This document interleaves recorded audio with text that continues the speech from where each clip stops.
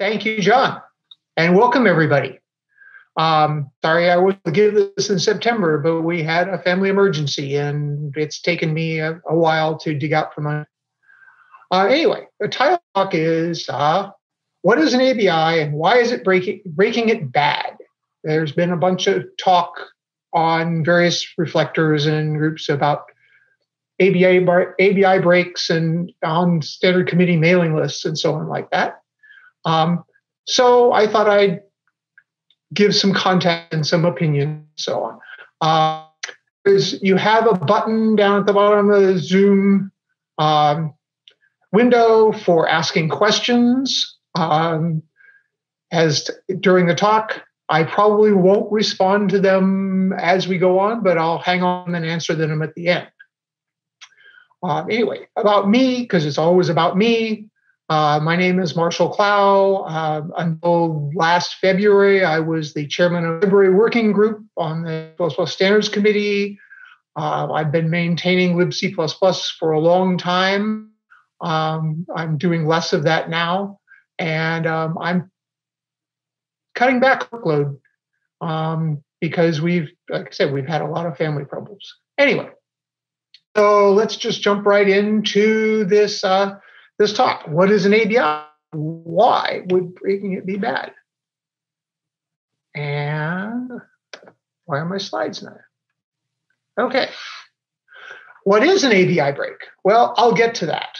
I've got a lot of slides before I get to what is an ABI break. But ABI stands for Application Binary Interface. And it has to do with things like parameter passing and layout of structures and having how exceptions are handled and so on. And this is not strictly a concern of the standard library of the C++ standard. This is a concern for the platform vendors. You don't expect to be able to tell something for ARM and run it on x86 or vice versa, to say something, or on a RISC-V machine or something like. Not only are the instruction sets not compatible, but the layout of structs may not be. The size of integers may not be the same, and so on. So that's not really what I'm going to talk about today, about cross-platform ABI, about interoperability concerns, but all on a single platform. But I wanted to make the point that the ABI, the application binary interface, is really defined by the platform, not by the C++ standard. Okay. Anyway, in C++ and in C, actually, there's this idea of the one definition rule. There's a really nice write-up of it on C++ CPP reference. You can search for one definition rule on C++ reference. It'll take you right to the page. Excuse me, right to the page there. And basically, there's a lot of words there. But basically what it comes down to says if there's more than one non-identical definition of an entity in a program, then the behavior of that program is undefined.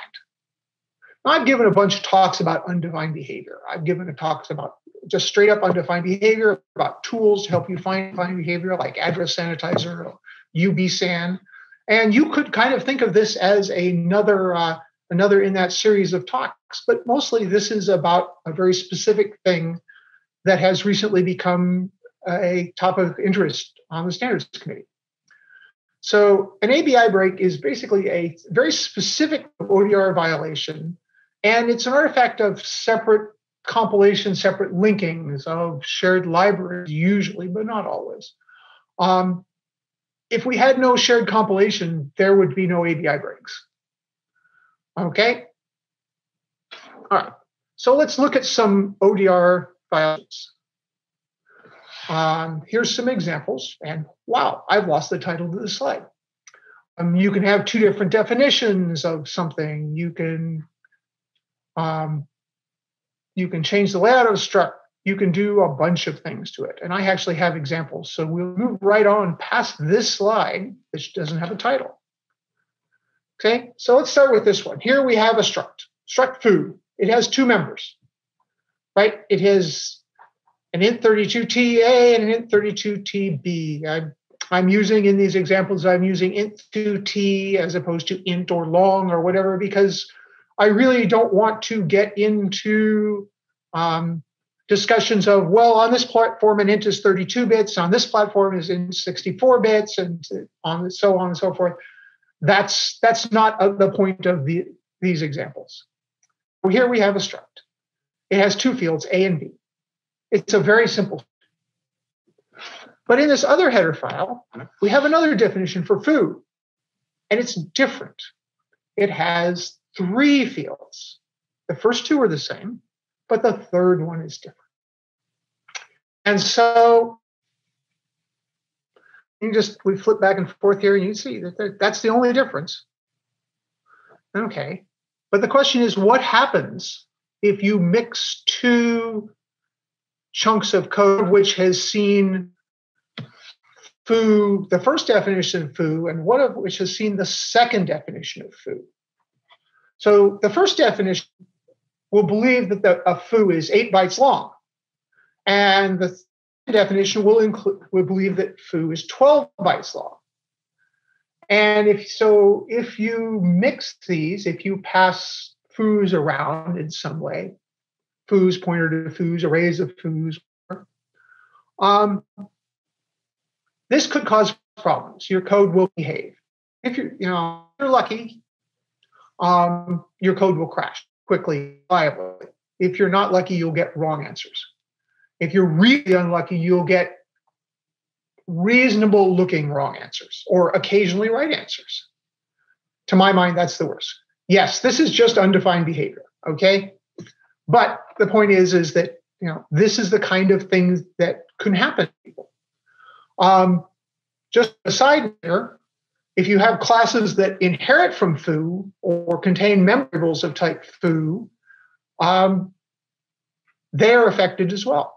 And you have to, which definition of foo they see affects how they out.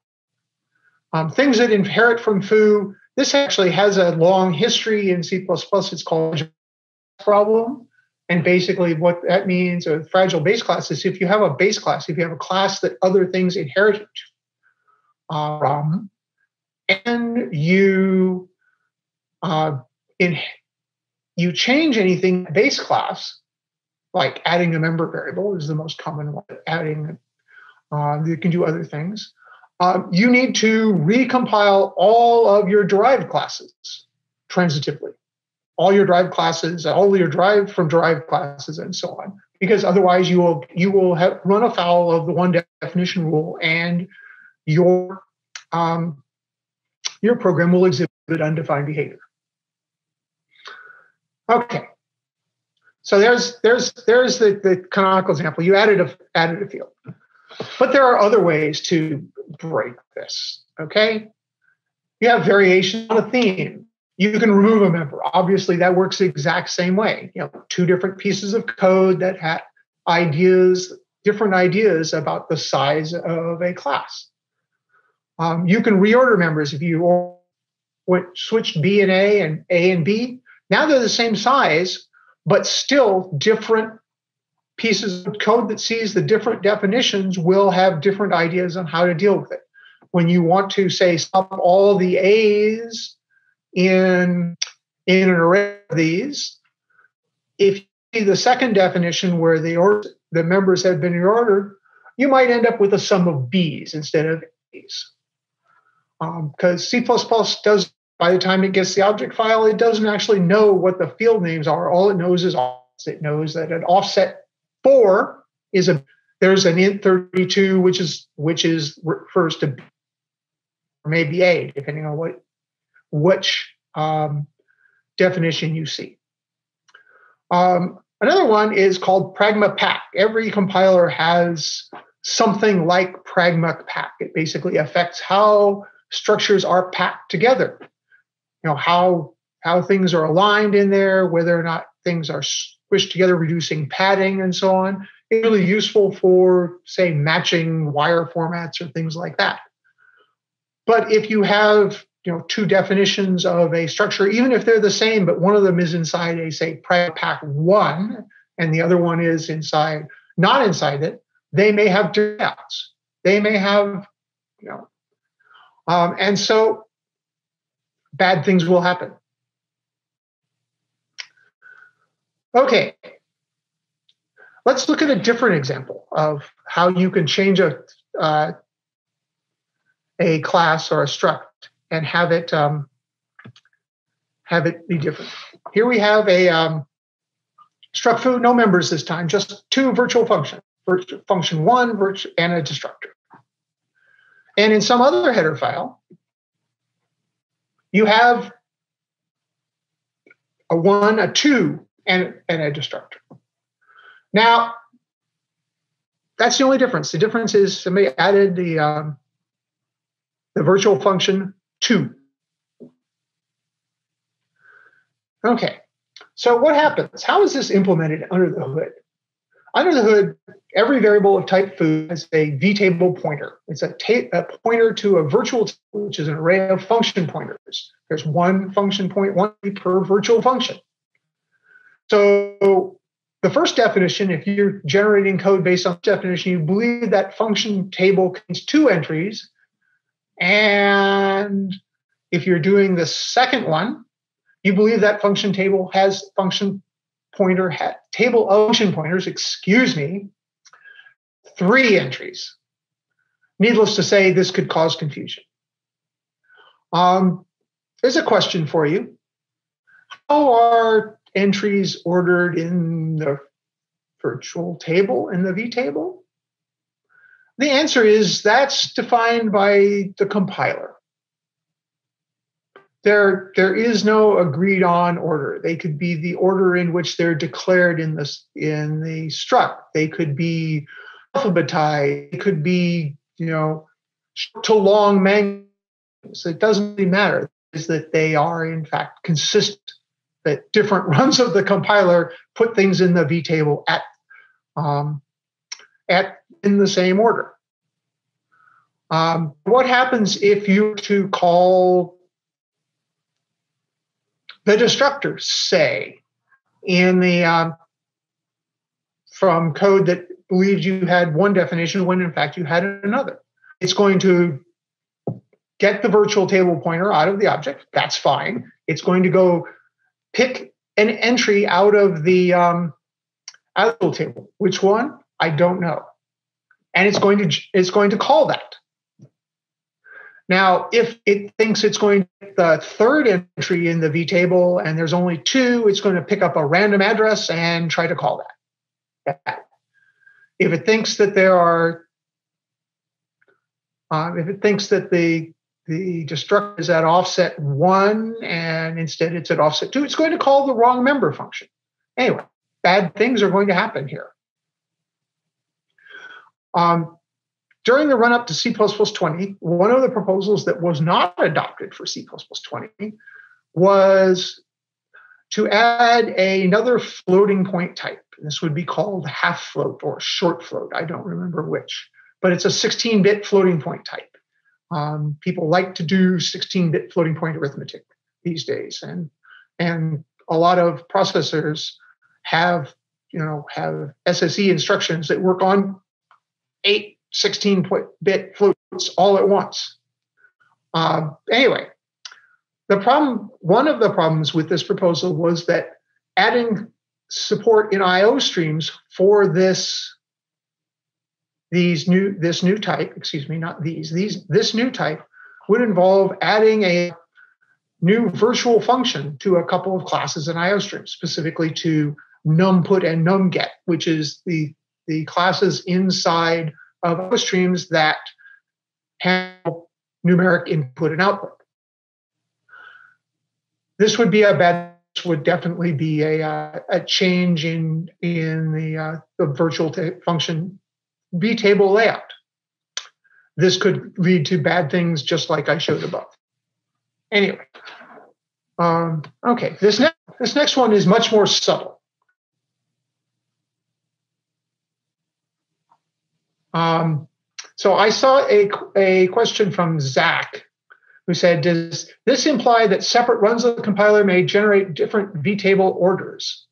No, that's kind of a requirement for the compiler if it's separate compilation that it generate consistent vtable order. Otherwise, yeah, you couldn't do separate compilation and link things together.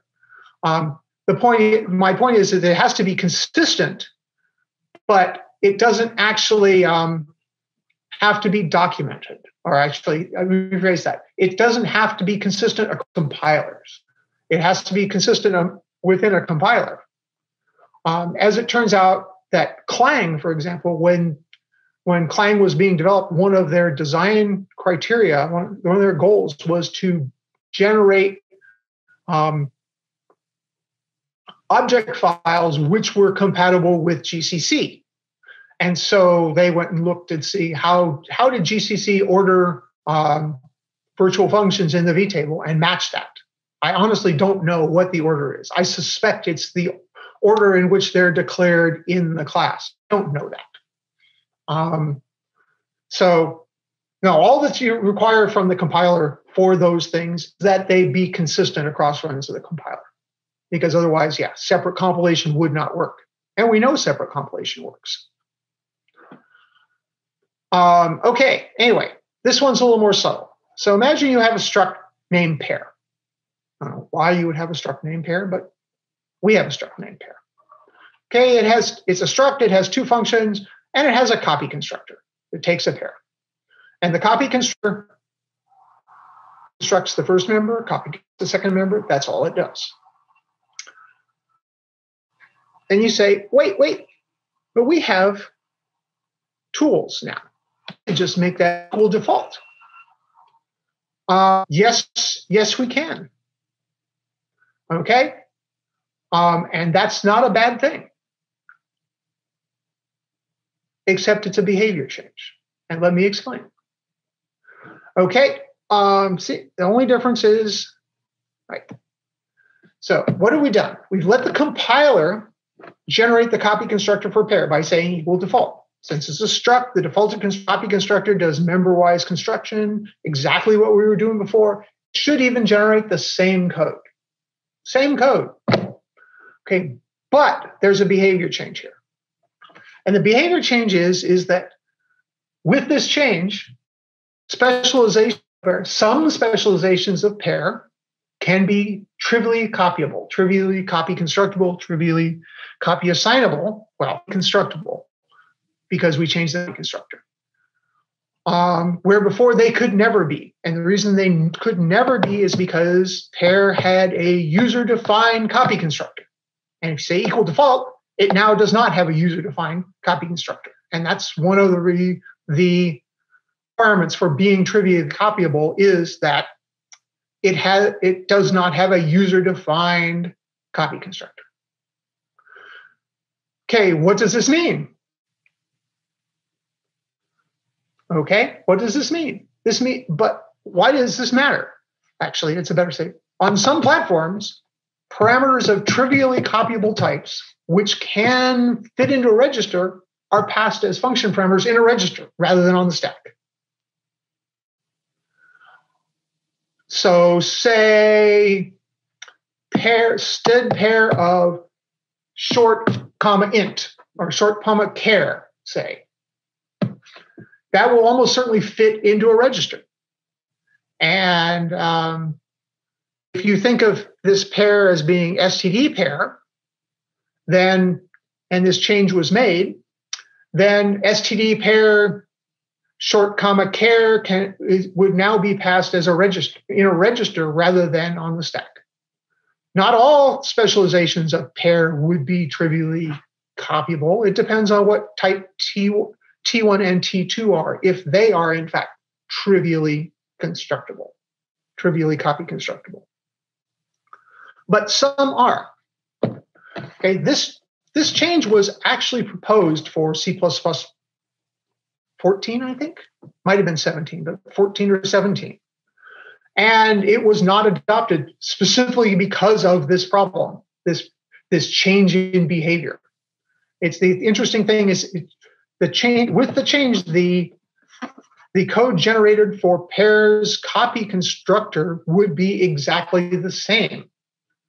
But you've changed, with this change, you've changed how some specializations of pair would be passed as parameters.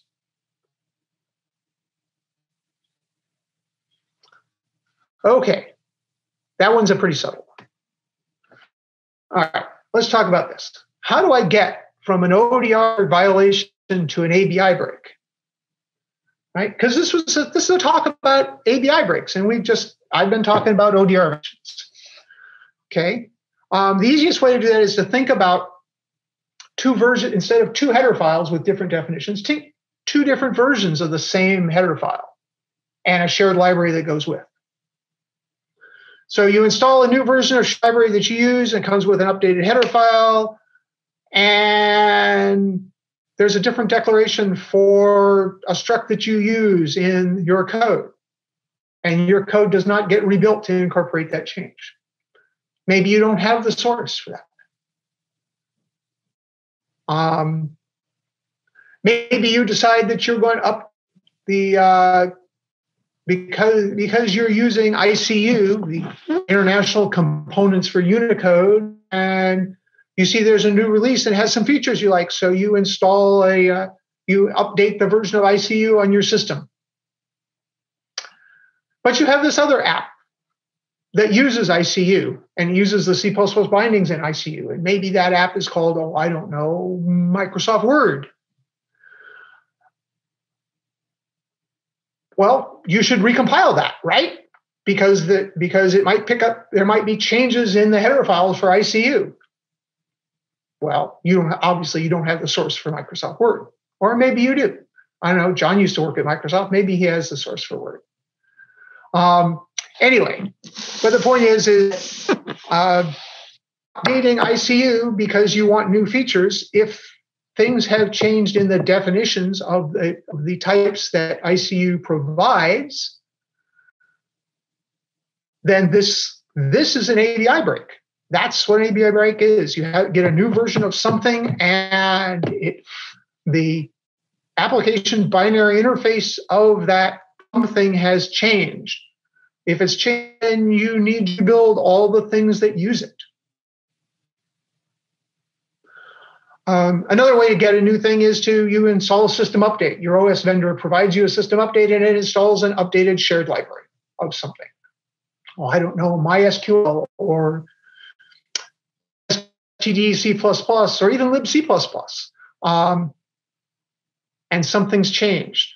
Imagine install a separate a new version of your standard library, and it has this change in it. And suddenly your existing binaries crash every now and then where they didn't before. And this was the only change. Because now, under certain circumstances, these pairs are expecting to are being passed registered, but your code that you haven't recompiled expects to see them on the stack. This is an ABI break. Okay, this is ugly and nasty and really, really hard to detect.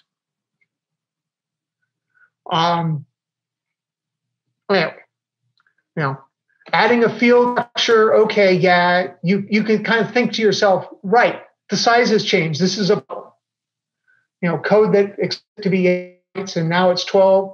This is a problem. Adding a virtual function is a little more subtle.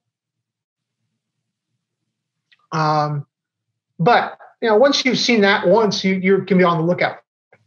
This one is quite subtle, and it requires knowledge about the calling convention for the platform you're working on. And Lucas has popped something into the chat about the Itanium C++ ABI doc, which is a great one. But it also talking about how the order of virtual function pointers in the virtual table is the order of deletions in the class. Fine. That's a perfectly reasonable way to order them. I'm sure that the GCC people are really, really happy to know that I think they're reasonable. I think they don't care. But yeah. So this is one of those things that, that pair change would have been really bad if we had adopted that and people had shipped it. It's a very change, and the idea is, this is a better way to specify. It just says, as pairwise construction, as member-wise construction, which is what this does. But there's a side effect, or there's an additional bit there, is a better way to say it. Okay. So the question is, how can you avoid doing this? Right? The answer is, don't change things that affect ABI. When I was much younger, there's this raft of jokes that were generally called doctor jokes. And the basically canonical joke was, doctor, it hurts when I do this. Doctor says, well, don't do it. Doctor, it hurts when I hit my hammer. Well, don't hit your hand with a hammer. Doctor, my programs crash when I change the ABI on my shared library and don't recompile. Well, don't do that. Don't have stale binaries. Don't have binaries that are older than the things they use.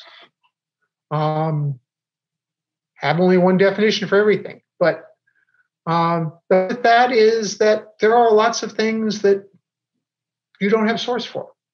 I mean, there are people out there, there are organizations out there that don't have any stale binaries because every single time they build a system, they rebuild everything from source. They rebuild all their shared libraries, including standard library they use. They rebuild everything every single time. And if you can do that, you won't have any ABI breaks because every single has its own ABI.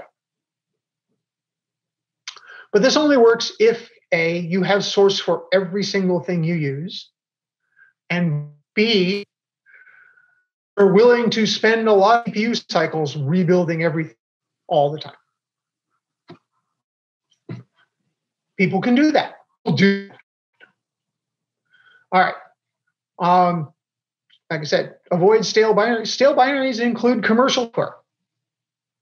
And have one definition includes all the libraries you use transitively. If you use, MySQL, which uses some networking library, which uses the standard library. Well, those are all libraries that you have to worry about. If I update that networking library, does that going to cause my library to break, which is going to cause my programs to break? You have to be aware of this. Really, the easiest thing is don't change things that affect ABI. That's hard. It's easy to inadvertently change ABI. Okay. Do we have examples of an ABI break in the wild? Oh, yes, very much so.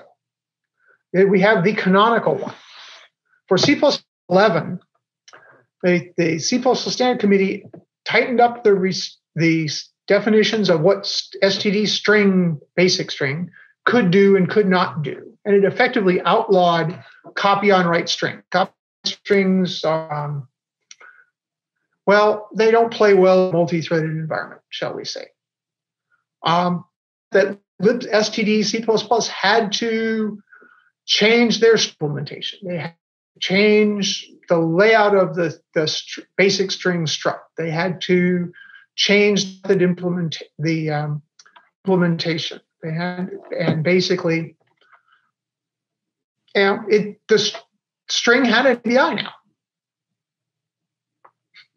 I see somebody in the chat says, yeah, I'm still using the old ABI. Yes. Provided a backdoor thing you could define at compile time and at runtime so that people could keep the layout and behavior for compatibility with old software. Many people, hi Daniel, have just refused to change. And organizations just say, nope, we're going to stick with the old stuff because we have all of these old binaries. I know of at least one large organization who stopped defining that thing, glibc plus use C++11 ABI equals 0. Stopped defining that just this last year. Okay, so 10 years after after C++11, 9 years after C++11 came out, that organization decided to move to C++11 style strings. There are a bunch of people who I think will never change unless libstdc++ moves old format, which I can't see them doing because it doesn't actually ever. It's not really ever changing. Every now and then you see it on Stack Overflow. Somebody says, I just installed the most recent one was I have a CentOS system, and I installed GCC 9 on it, and I built some programs, and every now and then they crash, and I don't think I'm doing anything wrong here. And here's the source, and up,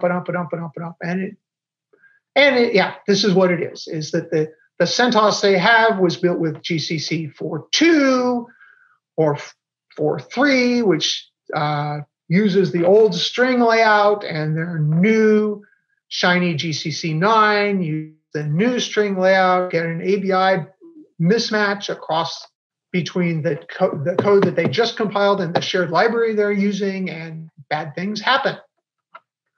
The last time I saw this on Stack Overflow was May 20, so 9 months ago. This is a decade after this thing happened. This is still causing pain, okay, for people. This is years after, and it's still causing pain, and people adopting this. Yeah, most people have moved on by now. They've recompiled all their binaries so that they can use the C++11 style strings, but there's a significant portion of the world out there that just hasn't moved on from C++03. Amusing enough, libc++ also has two different string ABIs. After we shipped libc++, the initial versions of libc++, some people at Google did some profiling and discovered that if you change the layout but not the size of basic string, you get much better cache performance. You get much better cache alignment. And this actually was a surprisingly large performance win in real world code, like browser rendering and things like that. And so we have two different string ABIs. Now, we don't really offer them. We offer them to platform vendors, and platform vendors decide which one to use. When Apple, like 4 years, I think it was 5 years ago, when Apple introduced first 64 iPhone, they chose to use the new string ABI on ARM64. And they did that from the very beginning of using that platform. So there was no ABI break there. There's no ABI compatibility because there was no code before that. So this was not an ABI break. It was merely on this platform, the string looks like this. But on x86 or ARM32, whatever we non-64-bit ARM, we still have the old standard string layout. So there was not a compatibility problem there.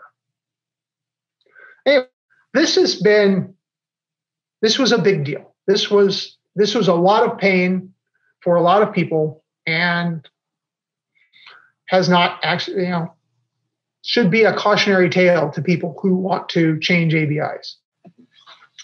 Anyway, so why is G21 talking about this? Well, theoretically, WG21 doesn't really have any reason to poke at this. There's no real concept of, in the standards world, of compatibility between standards. There's only one standard at any given time, and once you have a new standard, the old standard's gone effectively from the ISO's point of view. The only mention of older standards in the standard is in Annex C, and that's merely informative. In committee speak, informative, this is for your information. This is not a requirement. Traditionally, it's been implementers who have prevented ABI breaks, mostly by speaking up in committee when a change could cause an ABI break, or reporting defects for API breaks that were found after a changes to the standard. Implementers have a lot of skin in the game because they're interested in preventing user pain. They're the ones who get the bug reports. They're the ones who have to solve these problems. There are some members of WG21 who really want to make changes that involve ABI. All of ABI changes start with having a meta discussion when ABI breaks are allowed or desired. There's a paper written POT 2028, what is ABI and what should WG21 do about it, which lays out some of the rationale for this. There are a couple of places in the standard library where basically it would be changes without breaking ABI, where there's a fair amount of performance that can be. Regex, for example, we know a lot more about writing regex engines and so on than we did back in 2006. Hannah has given us quite the exemplar over the last few years about how much better regexes could be with her compile time regulation talks. And whoops, sorry, somewhere in our house an alarm. Anyway, so and other one is in unordered containers. The people at Google have been doing a lot of work in their Abseil library about making alternate implementations of unordered containers, whether they be just different organizations or possibly even split storage. Have the keys kept in one container and the values kept in another container, and they're showing some very impressive performance marks. The changes they want, involve ABI to the existing standard containers, and so we're talking about that. Those are big ones. And then there's a list of small things that would be nice to have. Okay. Anyway. So how could this be detectable? I mean, one of the really nasty things about ABI breaks that frequently they're not detectable except that your code crashes. And nobody wants that. One of the suggestions that someone has made is that basically, if you're to choose to have an ABI break, say that for C26, let's just say, this hasn't been decided. It has been discussed at some future point. There might be an ABI incompatible version of the standard library. And I say for C++26, that is not meaning, oh yes, this is going to, please don't go on Reddit. It says, Marshall says that the standard library is going to have a different ABI for C++26, because that is not the case. One of the suggestions for those, if such a thing were to happen, is that to have implementers change the naming scheme starting in that release. Basically, the name language has an introductory character. Blah, can't say that hard. It's hard. Can't say that quickly. Starts with Z, and you could change the introductory character to say Y or something. And basically, what this would mean is that object files built with that standard would not link with object files built with previous standard. And if you tried to load a library that was built with new standard with code of the old standard, it would fail to load because all the name lookups would fail. Okay.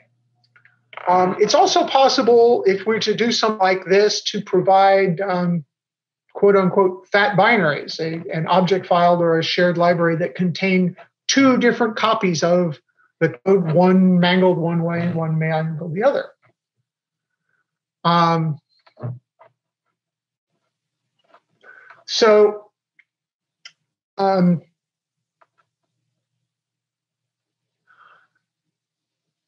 That could be done. I mean, details matter. There's a lot of detail hashed out, but Apple, for example, has had a long history of shipping what they call fat binary. They've recently revived that for their new ARM laptops. The idea is that you can ship ARM code and x86 code in the same executable. Back in the day, they did that for 68K and PowerPC code as well. Anyway, so this is one of the ways that you could do this. But the real problem with this kind of even this kind of approach, but with ABI, ABI breaks in general, is even when they're detectable. The problem is that the system that you want to check against is never really assembled until you actually launch the program. And that's the time when the executable program, all the shared libraries, the plugins, they're all together. And that is where such checking would need to happen. I want to point out that programs manually load plugins that have a plugin directory that you can stuff in, and at launch they enumerate it and choose whether or not to load them, like say browsers or Acrobat or Apache or things like that, are not really statically checkable because it depends on configuration information and what plugins are here and which are enabled. A static checker would have to know how to read their configuration information and so on. Has asked a question, said, the system is never really put together until you actually launch. Isn't this what's happened during linking? Yes, I'm going to answer that one right now. But basically, the thing is that during linking, you specify all the things that are needed to run the program. And then you say, I'm going to gather up all these object files, and I'm going to require these shared libraries. Let's just say there's one shared library, libc++, because that's the one I wrote. Okay, and then you take that executable that you just linked and take it to another machine and launch it. And it says, I need libc++, libc++.dylib. And that other machine says, I have a libc++.dylib, here it is. Is that the same version of the dylib that you linked against? Maybe. Maybe not. To give an example, say you're on Mac OS 10.14, and then you build yourself a program, and then you upgrade your system to 10.15, and you launch that program again. That's a different shared library, a different dylib. So no, it doesn't all happen during linking. I mean, a lot of it happens during linking. Okay, hopefully that answers Emma's question. If it doesn't, she can ask some more. That'd be fine. I would be fine with that. Okay. So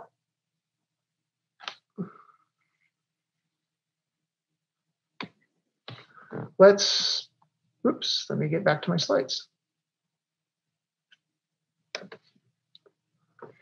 Okay, so what would this mean to developers? Okay.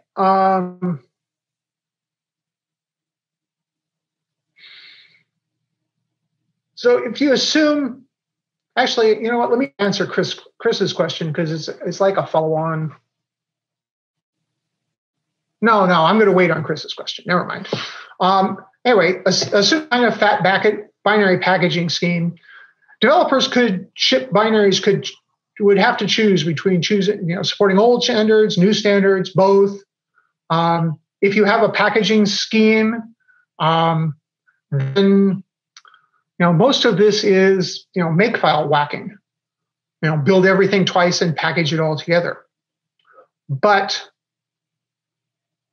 it's probably a little more complicated than that. There's certainly a testing burden, certainly a distribution burden.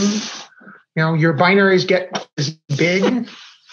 I know, for example, that the standard library team at Microsoft is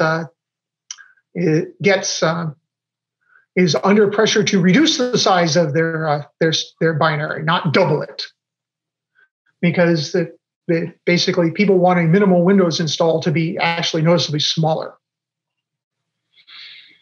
Anyway, so it's not a lot of pain for developers. I mean, there are real costs, but in terms of for people who are developing software, it's not such an awful thing. But how about users? So if you have, assuming that there's an ABI break coming, and assuming that there's some kind of, you have some way of detecting the ABI break, whether it be that changing the name, mangling, or whatever. If you have source a bit of software that you use and you're willing to rebuild it, this is not a problem for you. And there are people out there in the world, there are organizations out there in the world that absolutely have this. If you're an OS vendor, say, the Ubuntu folk, for example, definitely fall into this category.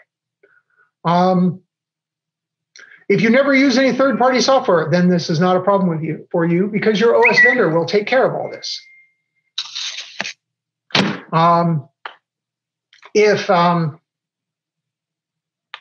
Because you're getting all your software from one place, and it all comes from the same place at the same time, so there won't be any ABI concerns. But if you have binaries that use C++ internally somehow, then this could affect you. Okay, so let's do this. Let's take a look at these questions. Actually, let's work through this. Okay, imagine you're a graphic artist and you're a heavy photo user, and you get a system update from somewhere, Apple, Microsoft, Ubuntu, whatever. And you upgrade, and it comes with a new standard libc, which has a different ABI. And you say, dang. But fortunately, Adobe is right on top of this. Adobe has stuff ready to go on day 0, and they have a new copy of Photoshop, and which uses that new ABI. And you launch your new version of Photoshop, and none of your third-party plugins float. For those who are not familiar with the Photoshop software economy or ecosystem, there is a thriving market in third-party plugins that add additional effects functionality to Photoshop. Photoshop has a well-documented plugin mechanism. None of your third-party plugins load because they're all using the old ABI. Maybe they crash. That would be worse. Maybe they crash on launch. Maybe they corrupt your document. Blah. Or you crash when they use, but not loading is the best possible outcome. Okay? You're a heavy Photoshop user, i.e., you use Photoshop to make money. This is how you make your living. Now you have to disable all those plugins that you use on a regular basis and contact these, say, 15 different developers, the 40 plugins you use on a regular basis. Some of them will say, oh, sure, here's a new version. Some of them will say, oh, yeah, I have a new version, but it's going to cost you don't know how much. Some will, oh, yeah, you have to get version 3, which is, $50, I don't know what. Some will say, oh, thanks for letting me know. I'll get right on that. Some of them will say, yeah, it's on my list. And some of them will not answer your emails or phone because they're busy or they're back in school or this is a part-time gig for them or whatever. So what do you do to get your system back up and running? You go to your backup, you restore the old working system, and you move on. And you say, yeah, I am not ready to upgrade. Maybe I'll never be ready to upgrade.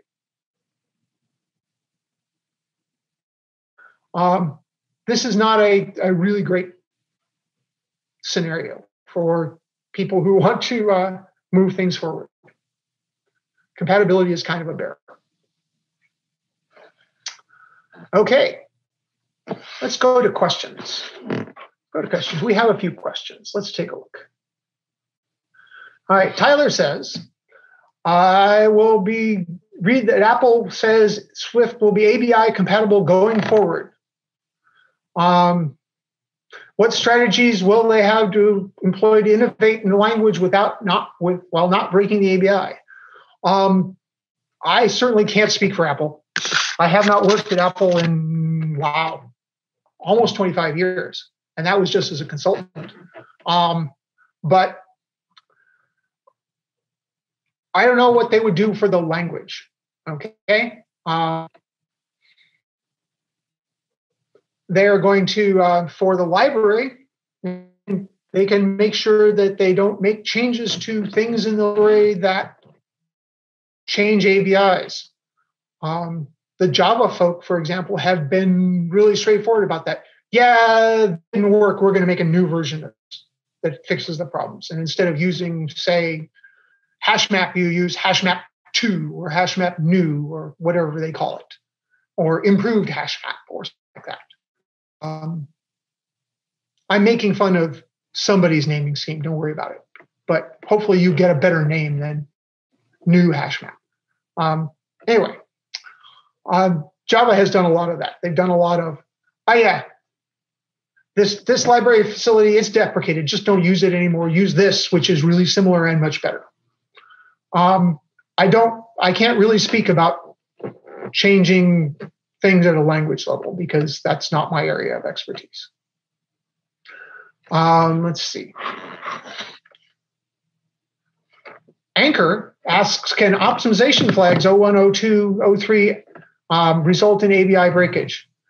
I sure hope not. I don't believe that is something that should happen. I would consider that a bug, either a specification bug or a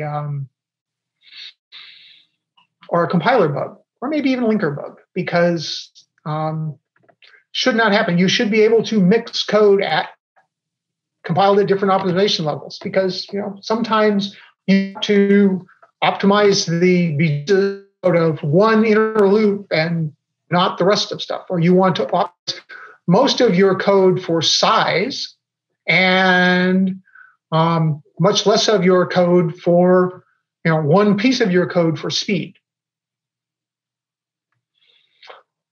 Hopefully that answers your question. All right. Chris asks, an ABI break can cause the rejection of standard proposals, not always, but usually. But I noticed that standard optional change in G++ between version 7.5 and 8.1 and Clang between version 7 and 8. Trivially copy constructible for optional int went from no to yes.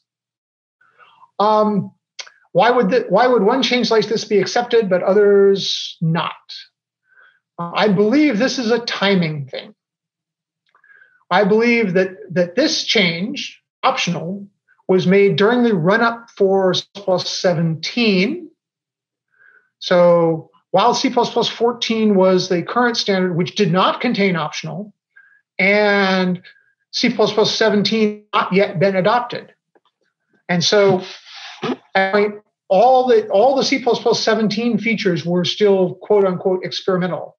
GCC is very, very upfront in their documentation. C++ a little less so, but that features that are in an upcoming but not yet adopted standard are not considered to be final, not considered to be stable. And so that's a case where something was discovered to be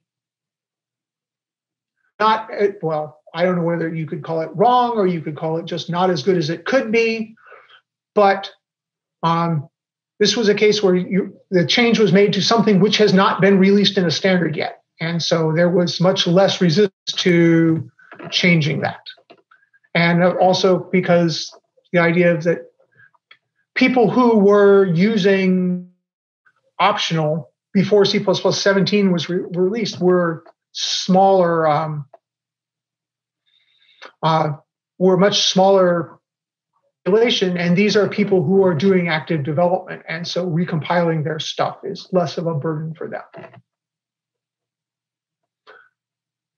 Okay.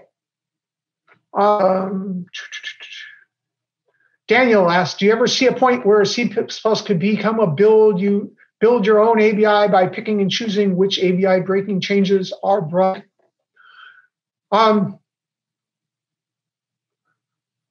We have that today, but in general, it's done by platform vendors.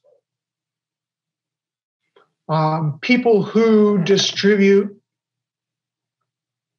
standard library dilibs, okay? Or people who link their standard libraries statically can do that today. But if you're going to use the standard library, dynamic library that is as part of your system, well, that pretty much defines the ABI for your system. So hopefully that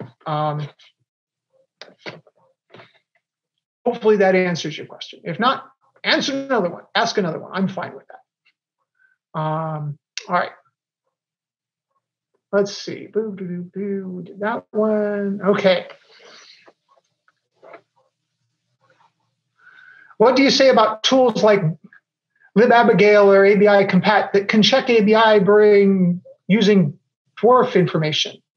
I am not that familiar with those. I tried playing with libabigail a long time ago, but lost interest fairly quickly because, well, my system doesn't generate dwarf information. You can certainly, it could certainly do some of those things. But yeah, as you say, they're not going to be complete.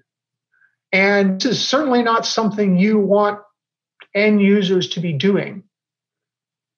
Also, if I'm an end user and wondering if my plugins for, well, I don't know, for my mail program are compatible with my ML program, I may not have dwarf information for those.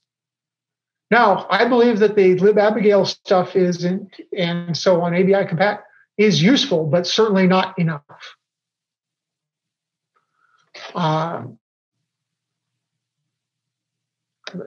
is done. Are there any best practices, Andrew says, are there any best practices for using things like inline namespaces or symbol versioning to maintain ABI compatibility?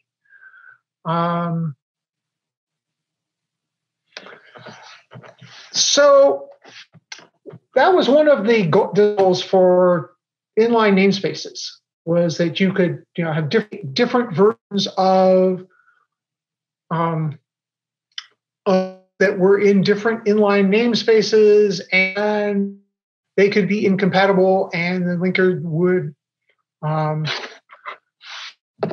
would pick, the program loader would pick the right time, the linkers and the program loaders. But I have never actually seen that successfully on a large project. And so I don't have any best practice for that.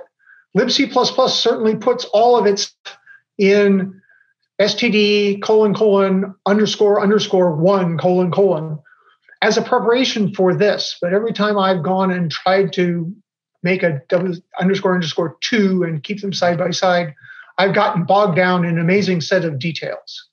So I don't really don't have any good advice for you on this. Nice.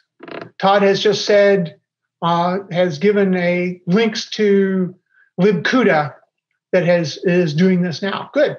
Now I have some reading to do. He has put a couple links in the Q&A for those.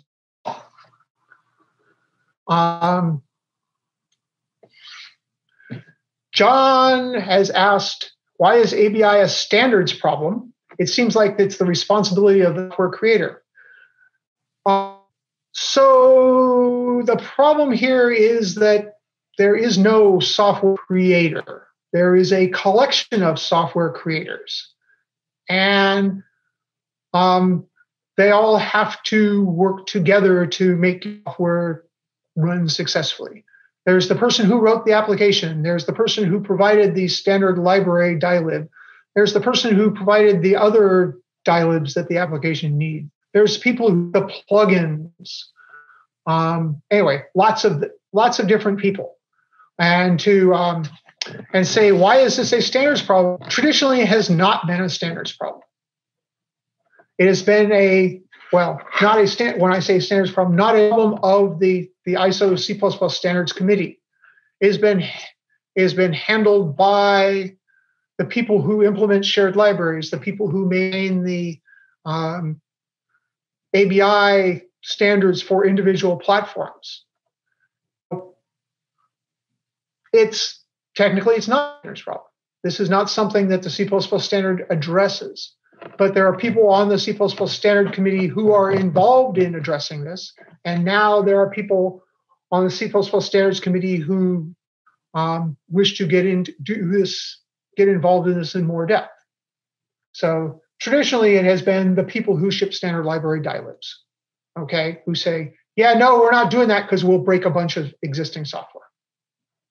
That's what happened to the pair proposal for C++, I think it was 14. It was just like, yeah, no, we're not doing this because it breaks existing code.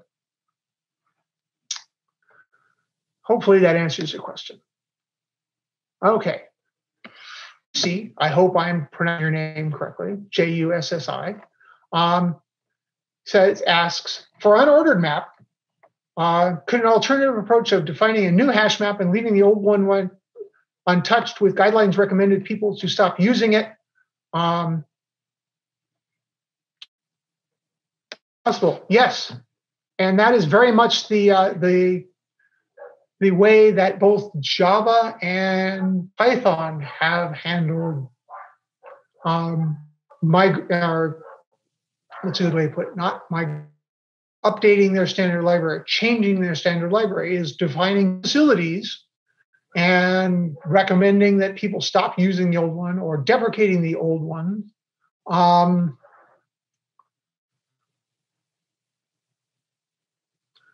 And moving on. I mean, eventually, right, the Python 3 people have started removing old stuff. I don't believe, although my knowledge of this is somewhat dated, that the Java people have done that, or they just left the old pieces in place. So yes, that is a very workable proposal. Whether or not people will be happy with it, I don't know. People are looking at alternate solutions as well. Let's see. Victor has asked, are you a fan of the C++ epochs proposal? Do I see something like Rust additions working for C++? I am not familiar enough with Rust additions to have an opinion on that, so I'm not opine. I am not a fan of C++ epochs because I believe it will fracture the user base. Every time we fracture the user base, we leave a bunch of people behind. And we make it harder for people to, quote, unquote, keep up, to continue to advance. I mean, this is happening now anyway. I mean, the example of C++, the libstdc C++ string layout was an example of the string functionality. And we have this now with C++ 03, C++ 11, 14, 17, 20, and whatever comes after 20. We have this now, but we're trying to keep the cost of moving as slow as possible. In an ideal world, we would like to have everybody using the latest and greatest stuff. But to make it so that it's easy for people to move upward, if you want to say that, if you want to give a value judgment towards the more current stuff on their own schedule. And I think that C++ epochs will, if enacted, would encourage people not to. That's just my opinion. That's not, it's based on me sitting and listening to a 45-minute presentation of C++ epochs. So I have not done a lot of investigation. All right, let's see. Do we have any other ones? I think that's the end of the questions.